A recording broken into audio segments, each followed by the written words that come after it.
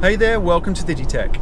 So on this day in December 2019, when the UK goes to the polls, I personally couldn't think of anything better to do to escape the political shenanigans than to get out on the road and test software release 2019.40.2.1. The two things that we've got in this update today are improved windscreen wipers, and again, what a great day to be testing that. So they've basically put over 1 million images through their neural net to test whether or not they could improve when the auto wipers came on, and so far so good. So we are having crappy weather and it has been raining, and I have had a few instances on this test drive so far where it hasn't been raining very much. It's been very light mist on the windscreen, and the windscreen wipers is picking that up, and it's doing a much better job of detecting rain and therefore putting the auto windscreen wipers on earlier than they were before. So the windscreen is always really clear. We've even had a couple of instances where it's detected raindrops and pretty much wipes a dry windscreen, which we weren't getting before. So well done Tesla, well done Elon, that has absolutely proved to be better. And I'm going to change lanes here. There's a car coming up behind me, it's going to see it. Yeah, absolutely, brilliant. So it's cancelled that lane change because the timeout elapsed. The 5-second EU rule. More cars coming up behind me. As soon as this one's passed, I'm going to try again. Let's try again. And yeah, definitely much more confident, much more out there. There is a car coming up behind me, and whilst the car would have seen it, while the autopilot would have seen it, it thought the gap was big enough. I've got it set to Mad Max mode. It thought the gap was big enough. It put me in it, did it quickly, no fuss, no messing around. So far so good. So there, yeah, it detected that it wasn't safe and it cancelled it after the 5 seconds. On that one, it detected it was safe, put me straight into the gap. I was really confident. I'm going to do the same thing again. I've increased my speed to, I'm going to stay in the middle lane. I'm not going to take this turn off. This turn off is the supercharger turn off, which I did put into the sat nav, so I was going to go into that. I'm not going to take that. I'm going to go do a bit more motorway testing. So let's check this out. Yep, okay, right. So let's see a lane change, see what it does.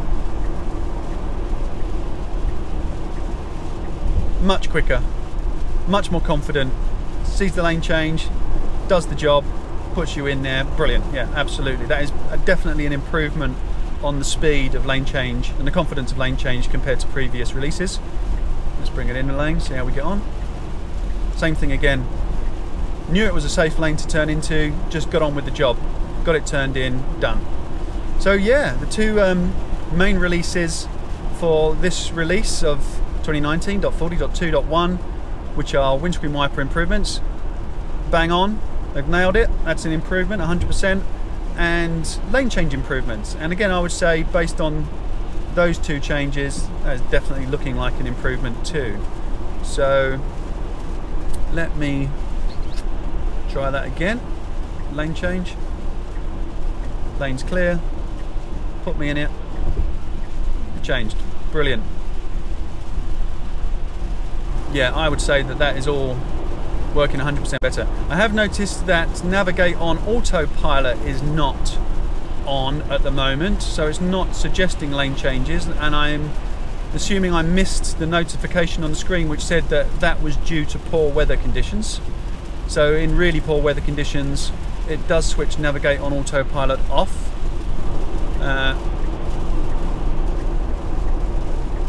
That's going to cancel that one, I would imagine. No, look at that. That was a long period. It thought the lorry was in my lane and therefore held me off making the lane change.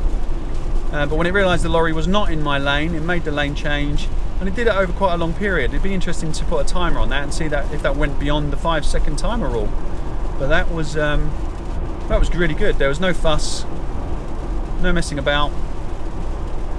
Did the job, got on with it. So we're just about to come up to a exit ramp where the car should see the exit ramp. It should pull me off, it should slow me down. Let's see how it gets on. Yeah, it's slowing me down. Ah, of course. Navigate on autopilot wasn't on. So no, it didn't pull me off. But then it wouldn't do if navigate on autopilot's not on.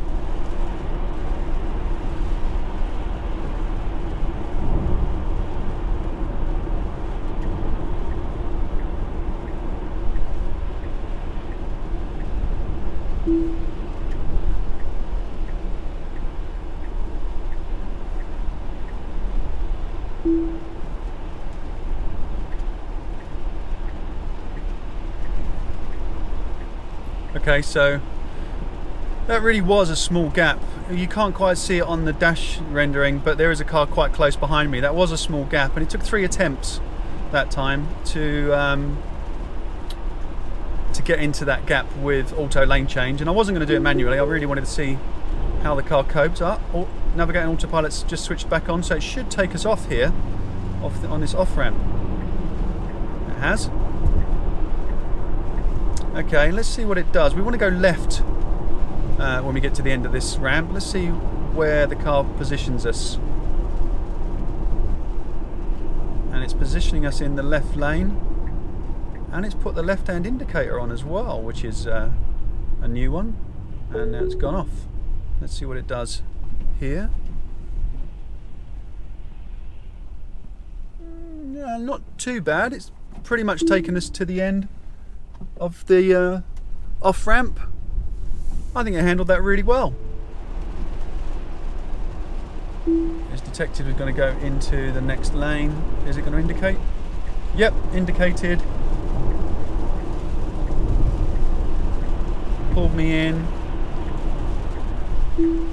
I think actually that was an improvement on previous releases. So I noted in my last video that with the on-ramp procedure, on a few occasions it didn't indicate, it left the turn until quite late, and then when it did perform the manoeuvre it oversteered into the lane a little bit and then snapped back, and it didn't do that at all in that example. Maybe a bit late. It is now telling me navigate on autopilot is on actually, and it is telling me to navigate into the next lane. And poor weather detected, navigate on autopilot unavailable. Okay, so yeah, it is switching navigate on autopilot off because of the weather conditions. So that's okay, that's fine. All we're really testing here is that autopilot is making the lane changes faster, and so far so good. I've definitely seen an improvement in how autopilot is detecting the space in the lane and moving into it. We'll do a couple of quick tests. There's a van in front of me, so I think under normal circumstances navigate on autopilot would tell me to change lanes, but I'm just going to get on with it. Here we go. There is a car coming up a little bit faster than us behind us, but the car still allowed me to move in. And now he's overtaking on the inside. I'm not sure what he's up to. No, he's pulling off on this off ramp, so he's held back, albeit you can see him on the dash display that he's rendering in my inside lane coming up behind me, so clearly the car can see him. Car next to me on the right hand side is matching speed because the car in front has slowed down, so I'm not going to change lane yet. There is a car behind him. Let's try this. Let's see if navigate on autopilot. Nope, it's saying that the gap's too small, so it wouldn't allow it. Alright, let's try again.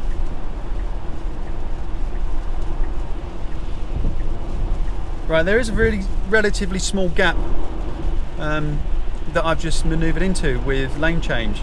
So I'm going to go with the fact that this update is showing definite improvements on auto lane change in terms of being more confident, more assertive, changing into smaller gaps, albeit those gaps are safe.